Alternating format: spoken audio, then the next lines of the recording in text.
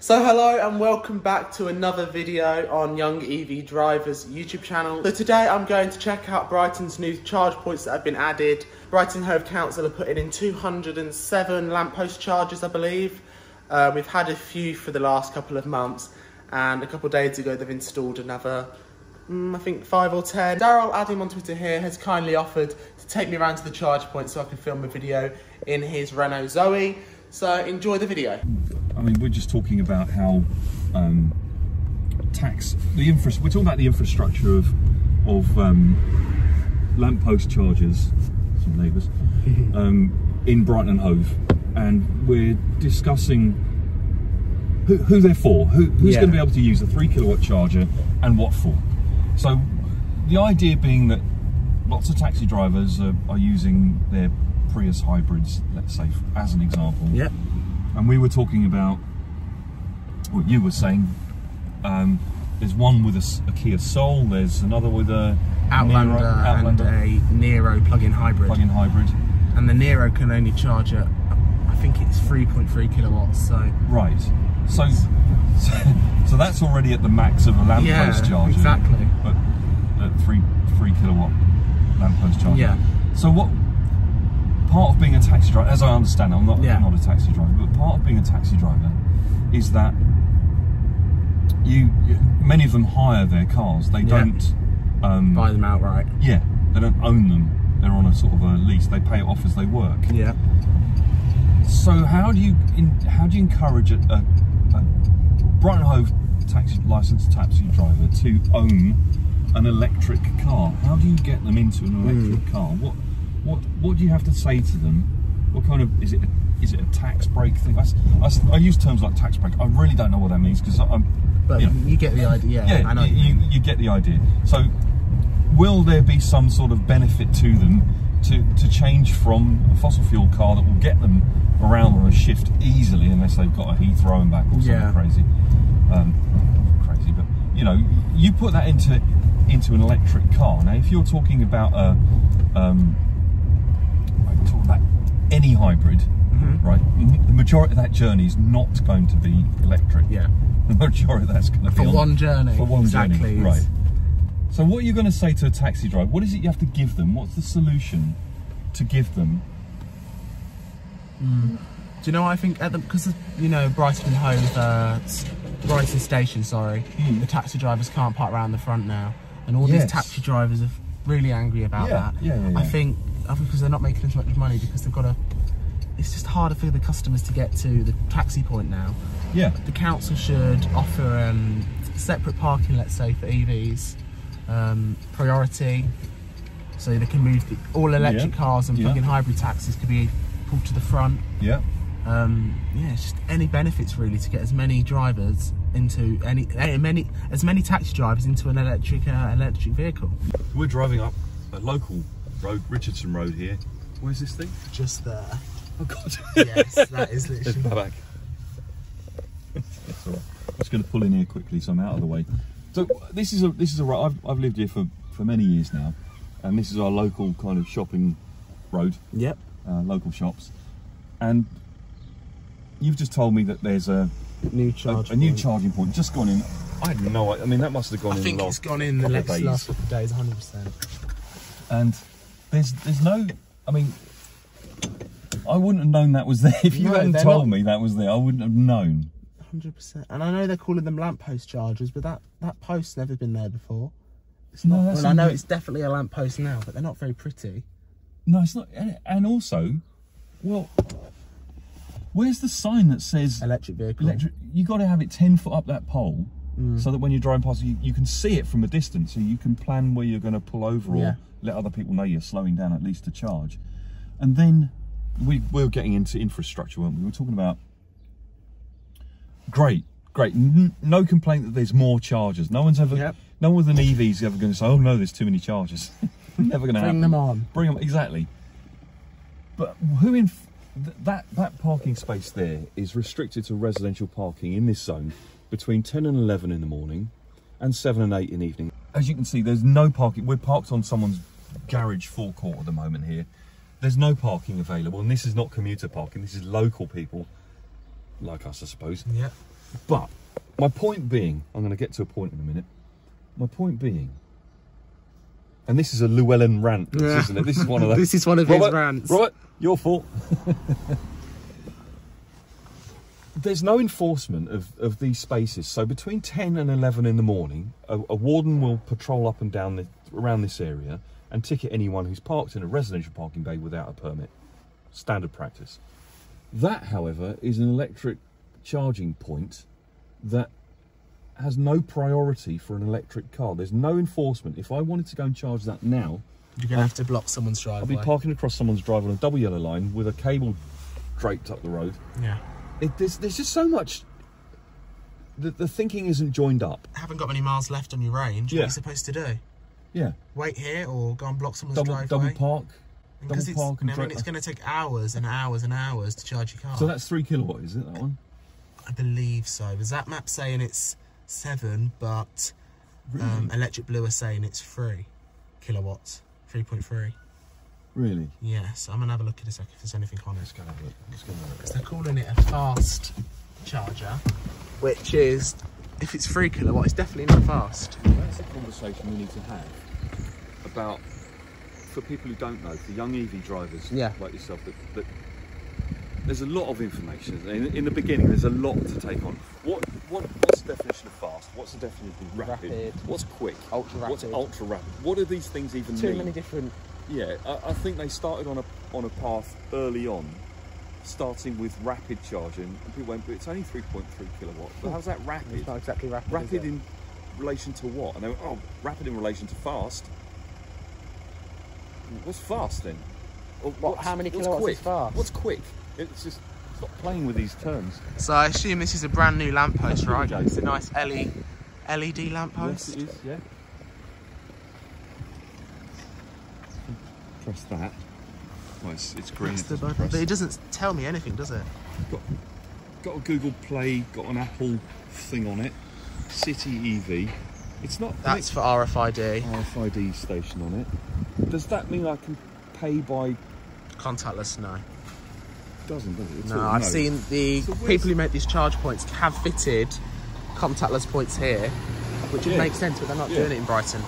You're not?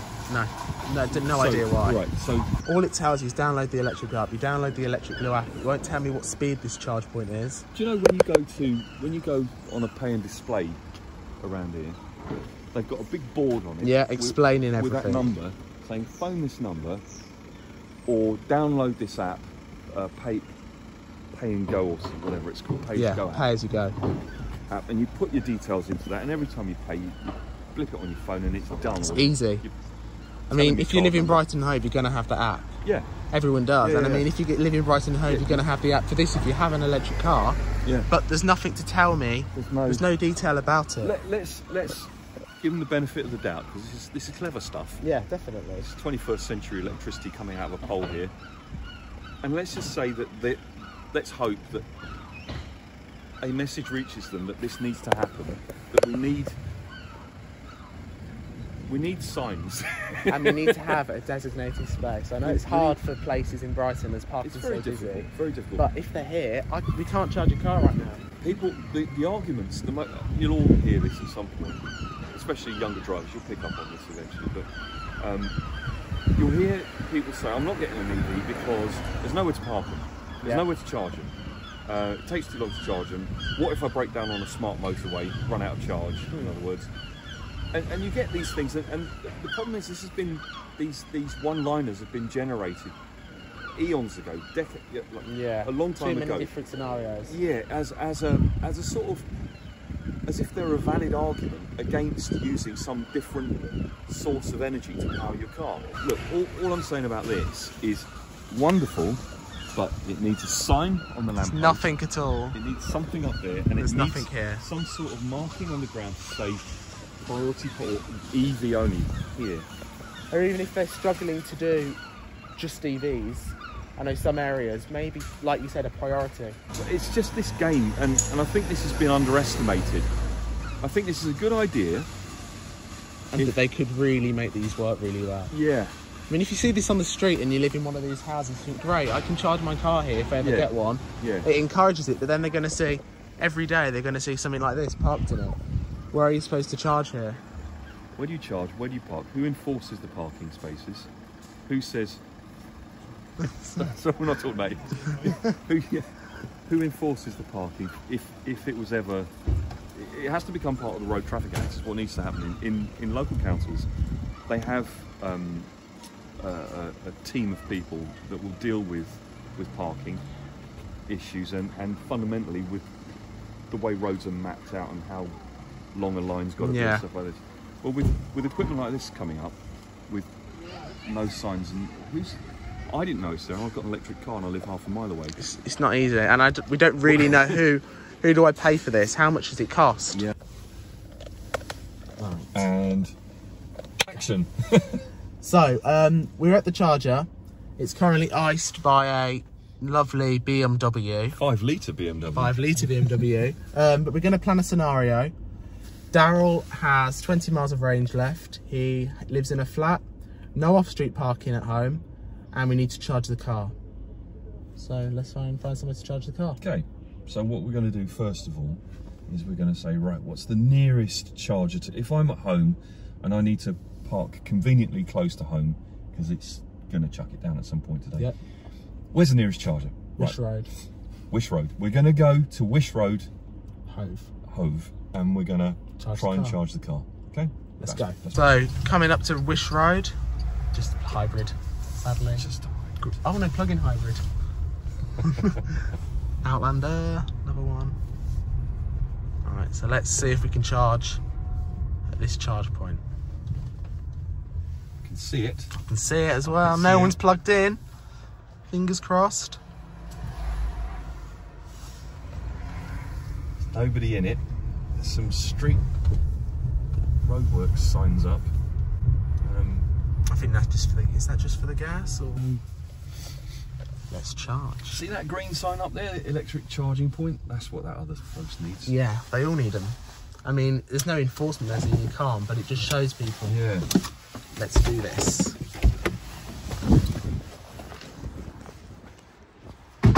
So you've got a sign, good start. There's permit holders only, so from 10 to 11 to 7 till 8. Yeah. Which isn't interesting. The other thing I'm going to do, just for the record, I've got brought my penknife with me because what I noticed is this is a bag of water. This is a bag of water, folks, that the council's put on a electric charging point. But what this is about is this is telling everyone the proposed development of charging points across Brighton and Hove. However, this is as of October 2019. You can see in the bottom of these bags, these plastic bags, they're full of water. So what I'm going to do is I'm going to do them a favour, and I'm just going to put a little cut in the bottom and make it lovely. It's something useful. Literally just a bag of water. There we go. And then the water will drain out. Right. So just done you a favour. There we go, council. Right. Good start. No power. Doesn't work. Fast charge point. Which is a 3.3 kilowatt charger, so which isn't exactly fast, and there's no power to it. No power to it. However, what this point does have, this being the nearest to home. So if I needed to, the scenario is I don't have a home charger because I live in a flat, or I don't have a drive or zone of vac. In other words, I'd have to run a cable across the pavement to my car, which is ideal. So I'm going to have to find the nearest charging point to me, which is this. And it's in the next road to me. It's lovely because it's got a big green sign up. It's saying electric charging point. It's free at the moment. However, what we also have here, and I'm going to just repeat this in case people missed it the first time, is we've got a residence permit system here, right? Residential parking between 10 and 11 and 7 and 8. So between those times, if I were in a position where I had to charge here, bearing in mind this is a 3 kilowatt charger and I've got a 40 kilowatt car and I need to put some juice into it, let's say I lapse into the 10 to 11 in the morning, I'm going to get a parking ticket for parking in front of the only charger that I can use near my home. So episode 2, or part 2 of this episode, is going to be finding the next nearest charger, and it's going to continue until we do find one that we can use. Okay? Which I believe is over other side of the park. It's over there somewhere. So fingers crossed. That one will be free to charge. The space will be free. Yeah. And it's actually working. Yeah. Right. Let's go. For electric van. There's a plug. And a plug-in hybrid Prius. There we go. Well, there's a little advert for you. Thank you very much. Plug and socket. Plug and socket in an electric van. Very good. Right, the next charger. Oh, no one's in it. Good stuff. Here it is, please work. Good stuff. Here we go. Pulling up in a free parking bay. There it is. Right. Looks nice and shiny and new. Let's see if it'll work. There's a green light on it. It's a good start. Let's go and have a look.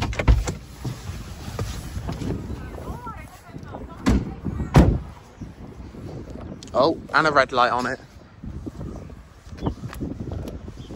Declined. We haven't done anything yet. Okay, so see where this is going. There's a pattern forming here. Yeah. So is this too early to say there's a pattern forming? What's the red light for? Hold it down. Have you tried switching it off and back on again? It's one of those things, isn't it? Exactly. Well, here we are. We've got the same city EV as the one first Wish Road, yeah. This is Saxon Road in Hove. We're still in a residential parking bay and zone with the same criteria as the last one. This one doesn't look like it works either. So I'm only half a mile away from home or so, something like that. Half a mile away. And I'm still looking for somewhere to charge. It's getting late, it's going to rain, and I need to put some electricity into the car because I need a car to go out later. The reality of these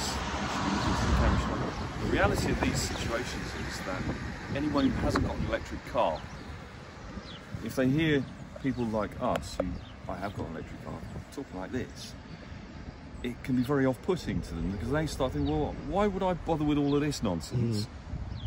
I live in a flat. I haven't got off-road parking, I haven't got a home charger, I need to use a public charger. Here, this thing's going up from 26 pence a kilowatt to 40 something pence a kilowatt. For a 3 kilowatt charger. For a 3 kilowatt charger. It's going to take forever to put anything realistic into my, well, it's better than a 13 amp plug, let's be honest. So these situations are real, and I think it's very valuable to show that there's still a way to go. Yeah. We're still not at the point where you can just pull into a petrol station and fill up. Also to note, you can only have 4 hours max here, and you have to pay for your own parking. So paying for your parking and then paying 40p a kilowatt to charge your car isn't exactly the cheapest thing to do. A long way to go. Yeah.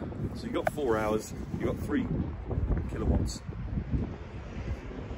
I mean, there should be like an incentive. If you're charging your car and you're going to be paying 40p a kilowatt, get your parking for free, because you're going to need more than 4 hours on a 3 kilowatt charge post. Right, we're going to give it a go anyway to see if we can get it working from the app.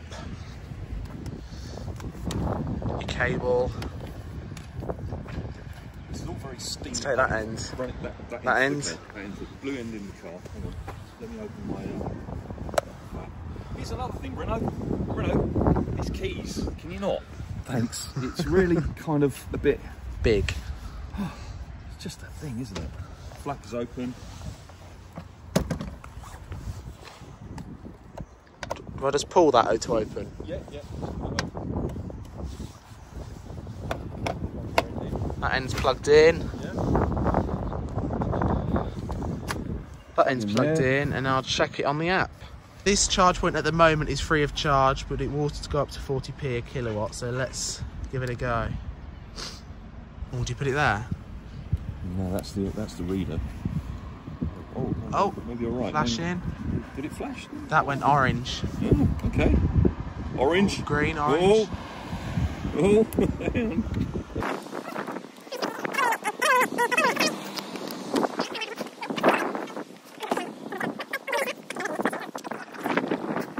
it's given us declined.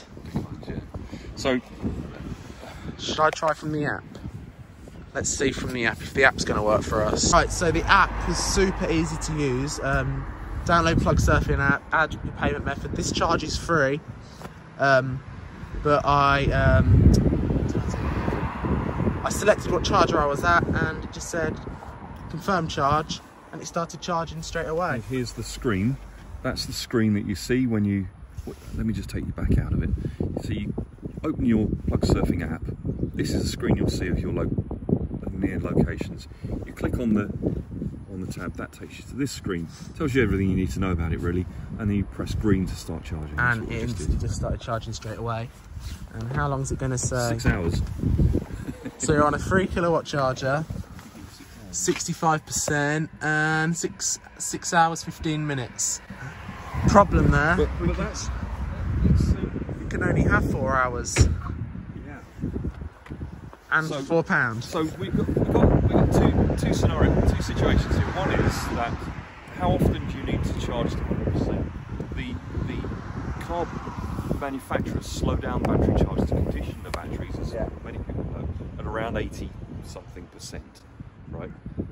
And that's what this is basically monitoring. It's saying it's going to take 6¼ hours. That's including that massive slowdown for the last bit to condition the battery. Yeah. So if we were here for visiting, we've got 4 hours. There's a beach down the road. There's a park here. There's cafes up the road.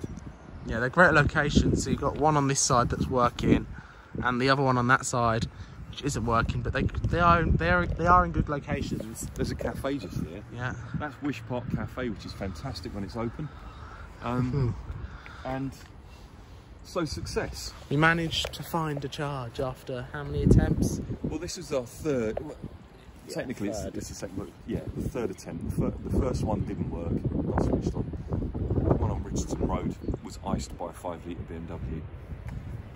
You know, it's great that these charge points are coming. They're putting 207 in around Brighton and Hove. It's great that they are here, as they are useful, but they just need to be enforced. There needs to be some space, so you can guarantee you can charge your car here, as one charge point with this whole road isn't the greatest. So thank you Plug Surfing, thank you City EV, thank you Brighton and Hove City Council. Wish the cafe was open, that would be nice. Yeah. And thank you Renault. Anyone else we need to thank? Maybe like the Oscars. I think that's it. Maybe Electric Blue. I know they're working with Brighton and Hove Council. Right. Thank everyone involved in getting these things out for us to check out, to report on, and to use. Hopefully to use. I'll see you in the next one. Thank you for watching, and comment below which other videos you'd like to see.